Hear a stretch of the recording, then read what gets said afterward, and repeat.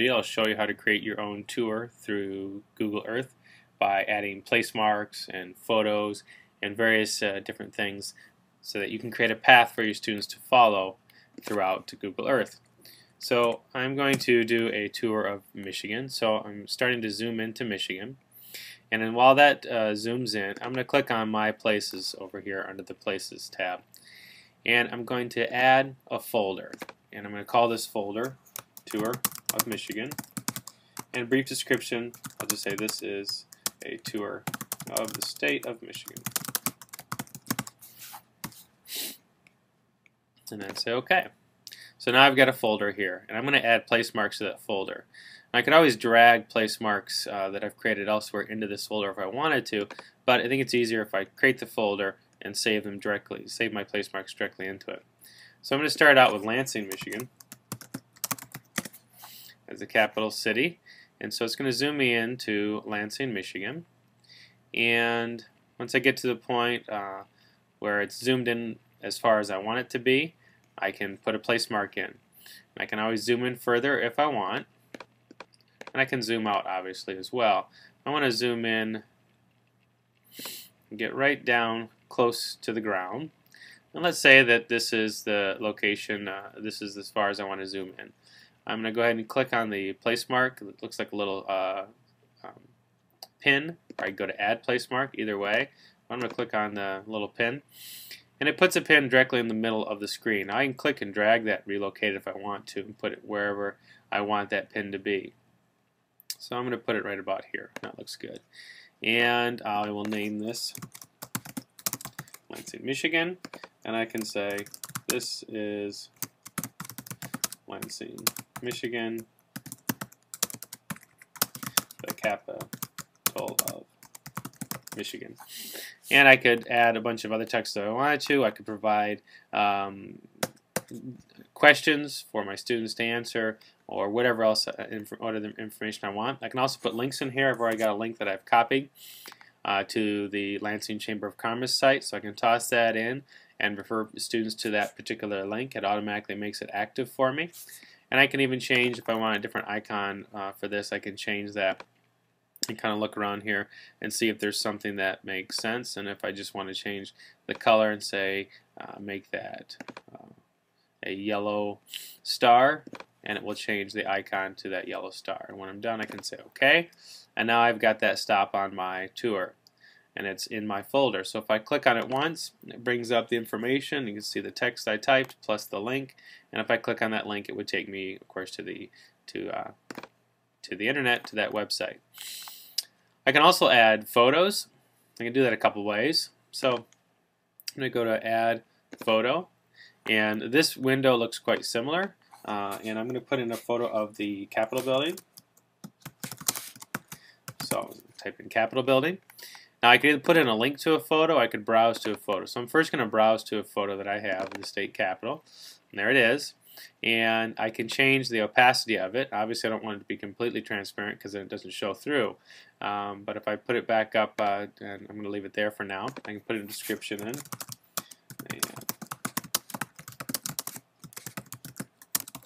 This is the Capitol building in Lansing, Michigan. And I can say OK. Okay, so now it's showing up over here. So if I first go to my tour of Michigan, just to see how this starts out, if I double click on it, it's going to zoom me back out to that first kind of overhead view of the state of Michigan. And instead of having it zoom all the way out, I'm going to click on Lansing, Michigan, my first stop. So one click just pops up the text window, and 2 clicks will zoom me in to that same perspective and zoom level where I set that place mark. Now the Capitol building is popping up because that is a location very close to Lansing, Michigan. I located that photo very close to my Lansing, Michigan stop. If I turn it off, it'll go away, and I turn it back on, it will come back up. Okay, now I can also add a picture by going Add Photo, and if I've got a link to a picture, so I'm just going to say link, just to clarify, link to Capitol building picture. Okay, and so I am going to hop over to the internet real quickly, and I have a picture that I'm linking to here, and now I'm going to jump back to Google Earth, and instead of browsing, I'm going to paste in that link. Okay, and again, I can put it in the description. I'm not going to type anything out. Just say my description, just to have it there, and I can click OK. And so now it inserts that picture just like it did if I browsed for it. And if I turn it off, I see the other picture I put in. If I turn that one off and turn this picture on, I can see that. Okay. Now what's also cool is that I can change the perspective of the map to better match how this picture is oriented. Okay, so I'm going to go ahead and edit this picture, and I can do that by first clicking on it. I can actually control click on it on a Mac or right click on it on a PC, say get info, and it'll bring this back up. And I have this view button, okay, and for the to change the view, I can come over to my map and I can rotate this around however I want to orient the picture differently so that the map actually fits with how my picture is oriented. Okay, so if I, for instance, know that this the front of the Capitol is actually facing out east, I can turn my map so it faces that way accordingly. So that way when students look at this picture of the Capitol, it'll be overlaid on top of my map in the same fashion as it is in real life, so that it will look more realistic.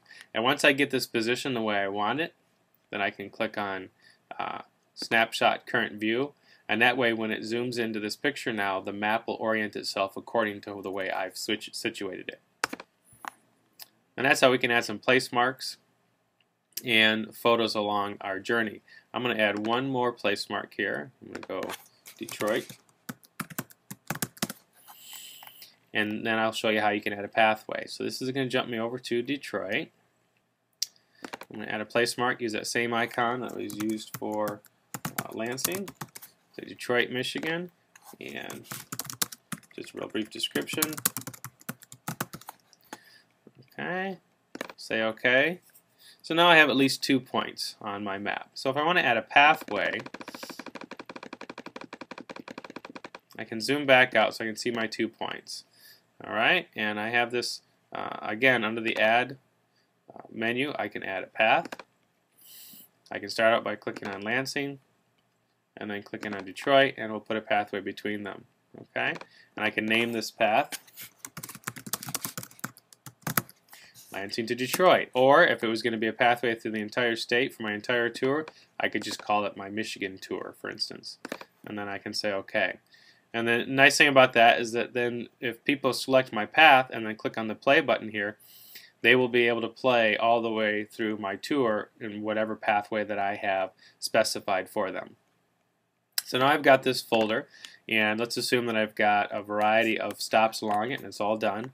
What I can do now is go up to File, Save As, Save Place As, and now it will save it as a KMZ file. And I can save that tour of Michigan as a KMZ file and then share it with my students, and they would have all the stops. It would open up in Google Earth for them.